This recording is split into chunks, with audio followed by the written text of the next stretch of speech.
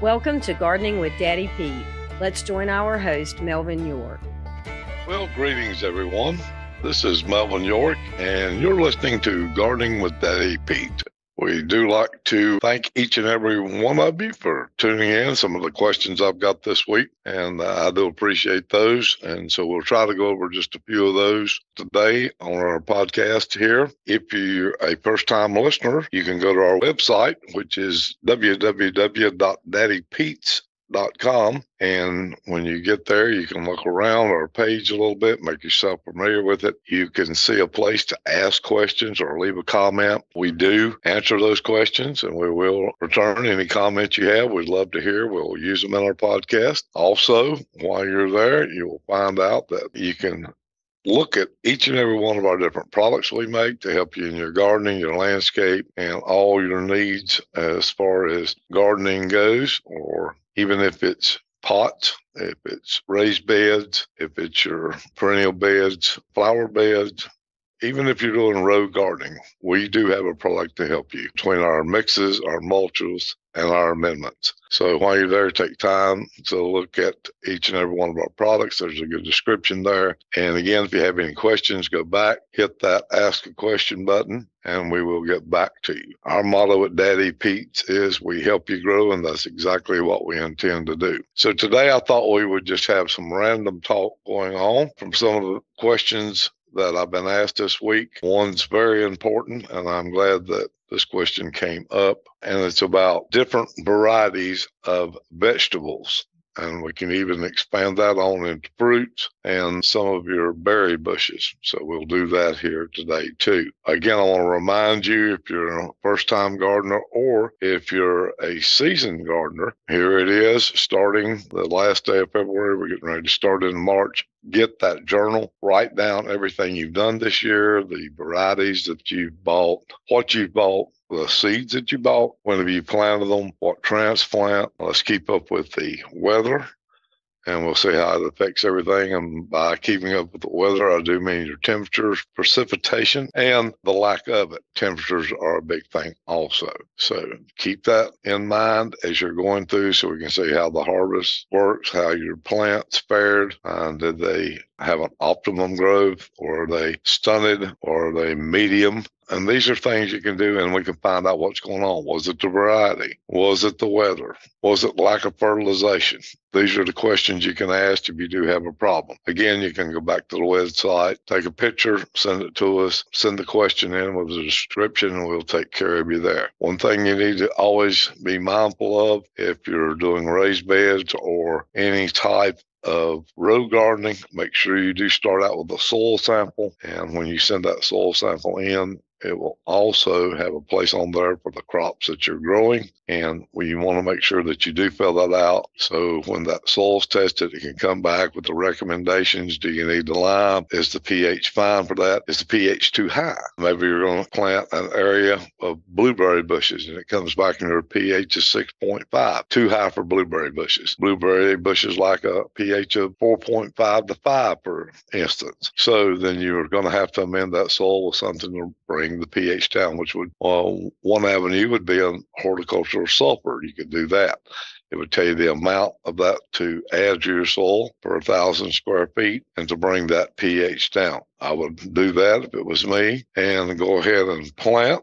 Take another soil sample, send it off, and make sure that that did adjust that pH of that soil where you want it for those blueberries. In mulching, I always like to use pine straw or pine bark. That helps keep the pH low. Hardwood mulch seems to tend to raise your pH just a little, so keep that in mind also. Daddy Pete's, we've got a great mulch for those blueberry bushes, for your raspberries, basically even for your perennials, your bulb beds, and it's called our soil enhancer. It is an aged pine bark fine that is, and what they do, they vary between about a half an inch to 3/4 to, and you may find some 1-inch flakes in there too, of pine bark. Now, that is an ideal situation for all the beds that I've just talked about.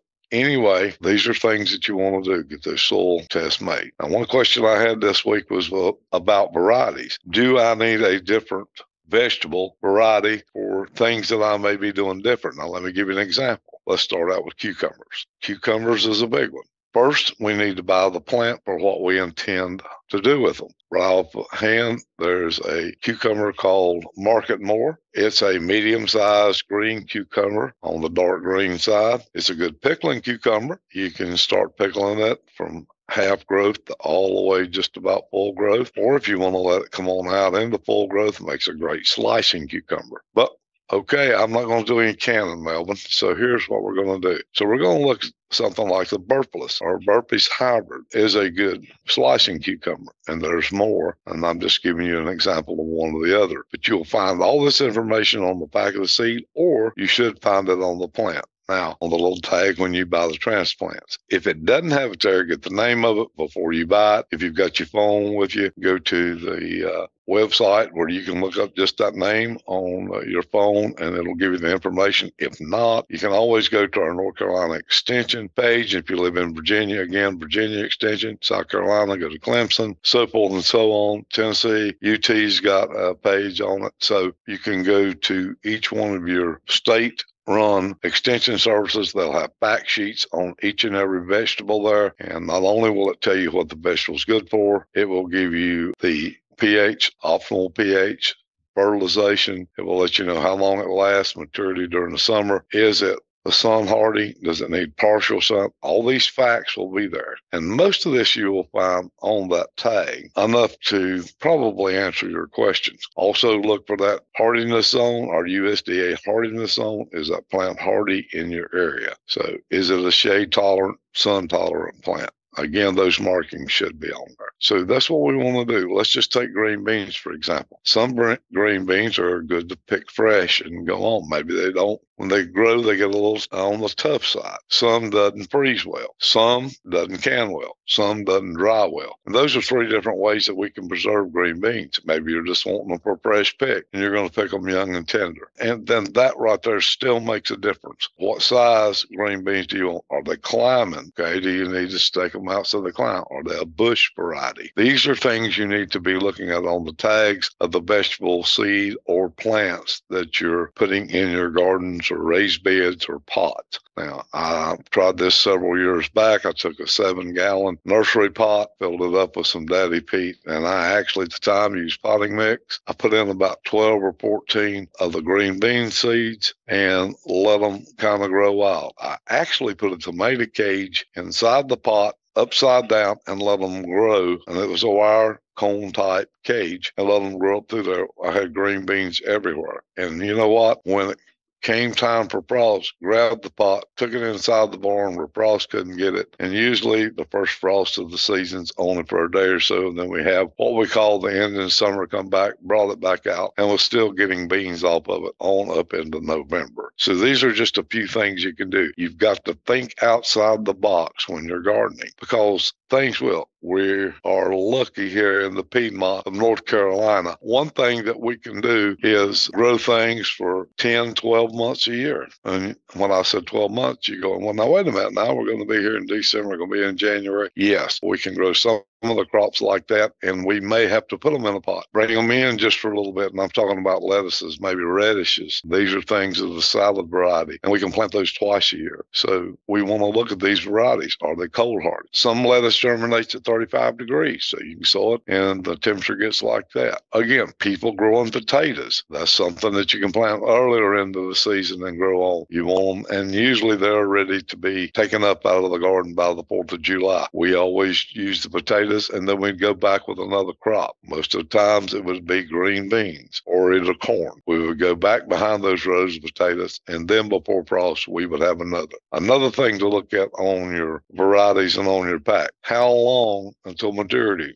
So there will be some things. It's just like, let me give you an example. Sweet corn may mature in 55 to 65 days. For field corn, and like we grow for feed for the cows, some of them is 90 days, some of it's 100 days, some of it's 110, some of it's even 120 days. So, and there is a different length on different variety vegetables when they become ready to harvest. You'll see that different in cantaloupes. You'll see it different in green beans. You'll see it in tomatoes. You'll see it in cucumbers, squash, zucchini. Again, just about every variety of vegetables has a different maturity date on when you can pick them. What's really nice is if you get two varieties that you like, and make sure now if these are heirlooms, you don't get them too close where they do some mixing now because you want to save your seed and you do want to keep it pure. But again, with two different types of corn and you plant early corn, say 60-day maturity on your smaller stalk, really early sweet corn, and maybe you do want to plant some of the old time Indian corn. You want to plant some of the old time field corn. A lot of people like to eat it, or they keep it to where they can make meal out of it. That matures later on up into the 85, 90 day. So those two will not mix because pollination will be done with the one, the elder, when the next one comes on, if they are planted at the same time. Now, that brings us to another thing. Do we want to keep a fresh crop of, say, green beans growing year-round? Well, we plant our early one. Then about 3 to 4 weeks later, go ahead and plant that second crop. That way you have a hardy crop. When one is finally going out, the next crop is coming in. And with green beans, you can probably do that if you have the space as many as 3 times. So keep those about 3 to 4 weeks apart. Same thing if you were going to do, well, let me give you a good example of another one that you could do that with. And that would be maybe peas. I don't know how many of you do field peas, but you can do that. You can back them up and you can move those 2 to 3 weeks apart. Cucumbers, use a different variety. Some cucumbers that we do, we actually let them grow out on the ground. They vine out and we pick them. But when the sun gets too hot, it starts scorching the leaves. And then we usually lose some of those. But there are varieties now that actually the vine bunches like. Some that will, if you build a trellis, that same variety will go up it. And the sun doesn't bother the leaves near as bad. And with ample water on the bottom of the plant, around the base and the roots, you can have cucumbers 3 to 4 weeks longer. So this is just some of the ideas that you can do in gardening. Always make sure, though, that you do look at the days to maturity on that. Look and see, is it full sun? Is it sun hardy? Does it take partial shade? Lettuce will bolt early. Spinach will bolt early. All of these early garden crops will bolt early if they're in full sun and they get the heat. A lettuce bed will work well, and if you plant it in the early spring before all the leaves come out, if it's sitting in a bed like that, and then by the time the leaves put on, it's shaded over the area, and you will actually see yourself getting 2 to 3 more weeks of fresh lettuce or radishes, whether it be turnips, it be greens, spinach, will be longer before it starts to bolt or go to seed. Same terminology, and just because of where you put it. But you've looked on the back of that pack, or you've looked on that label, you've looked it up on the extension service, you do know what that plant's capable of and when it will start its cycle to make seed, just to give you an example of things. Again, if you have that journal, you can write these down. What location? Did I choose a good location? Would it have been better? Would the shade have been better if I would have moved it over? Did I put it in a place for something that loves sun and got too much shade? Do you make a difference if it's morning sun or evening sun? Yes, it makes a big difference. Some plants will thrive well on morning sun, and that afternoon sun in the summertime is a lot hotter. We all know that. And plants don't tend to do as well if they're not a full sun plant. So some of the examples of a full sun plant would be the corn. Corn loves full sun. Believe it or not, tomatoes do too, but you want to keep those in full sun, but you want to make sure they got a good water supply, an even water supply. We've talked about that before. You can go back on our podcast, listen on how to prepare that hole, set the plant, how to mulch it, how to stake it, how to prune it. And that's when you get optimum success with your tomatoes and your peppers from doing those few things that we have on our podcast on growing tomatoes. So if you're starting out this year or you've had problems in the past, just click on that, listen to that. Again, when you get done, if you have any questions, please give us a comment or a question on our line. Leave me a number and an email address. I'll be more than glad to get back to you. And I say this every time. People said, well, Melvin, do you really answer all the questions? I absolutely do. Yes, that's what we do. Our biggest thing is at Daddy Pete's, we've been around since 1907, and we do intend to keep our motto going. And it's kind of what we live by. It's we help you grow. And that's exactly what we intend to do given the chance. We do want you to be successful. That's why we put all the hard work and effort into our mixes and our amendments and our mulches, that we provide you with something that works and that is the same year after year. Are you bothering us with your questions? Absolutely not. We love to hear your success. The only thing we do ask you to do, that when you've tried our products and you do that, drop that on the comment section. Let us know that you've done good. If you got pics you want to share, Lord, we'd love to have them. Yes, we want to hear about your success. I've said before, if you've had problems, we want to hear about that too, so we can help you determine, was it a plant? Was it a variety? Was it temperature? Was it something else? Was it a disease? Was it insects? These are the things that we will help you. Was it deer? Deer eat a lot of plants. Was it squirrel? Squirrel eat a lot of plants. So we have different things going on all the time, but gardening's not a mystery. It just takes a little bit of experience. And that's what we like to do here, is for each and every one to share their experiences. Now, when we've got a topic like we did today, I'm sure some of y'all got some ideas, some things you've done that we could share with our listeners. And we'd love to help them along, because this is what this is all about. Again, I'm a stickler for the journal, and we do love you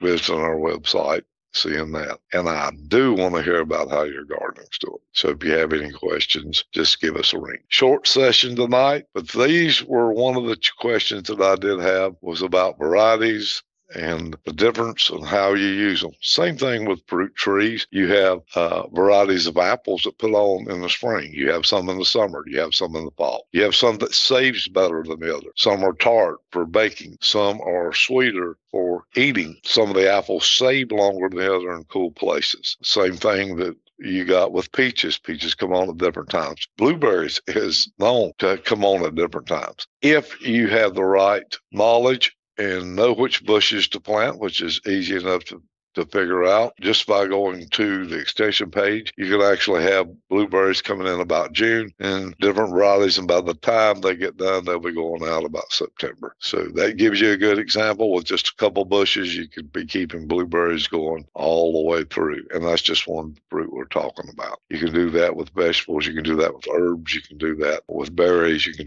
do that with fruits. So just to give you a hint, get your curiosity kind of honed in and get you looking around and check those varieties, check the maturity dates. And that way, the worst thing you can do is get a fresh mess of green bean. You get used to eating them a couple times a week, and then 2 weeks later or 3 weeks later, they're done.